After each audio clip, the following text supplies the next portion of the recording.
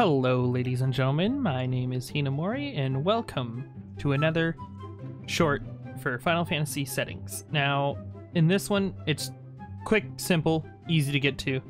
So basically what you want to do is hit escape, character configuration. You'll start on control settings here, but you want to go down to display name settings.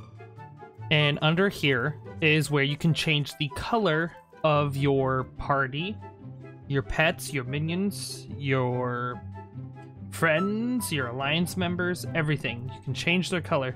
So for example, mine is set to this light blue kind of color here. Now I have a green name. Just like that. Easy enough. So basically you would click on this, click this, and it changes your color depending on what you click on. This is just, that's the dead, I'm dead text. Basically this just helps with either people who are colorblind or have annoyed at some of the colors. I do it because I like brighter colors. So I made, well, or darker colors. Like I made my alliance members green. Other player characters were as the default color of what, you know, base Final Fantasy gives you.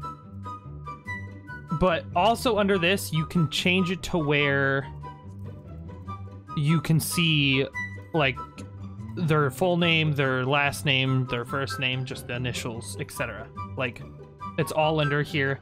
And you can have it to where you can never see their HP unless it's below 100%, or never see it, or only during battle, or always, which is doo-doo. Let's just put it that way. But yeah, that's the trick.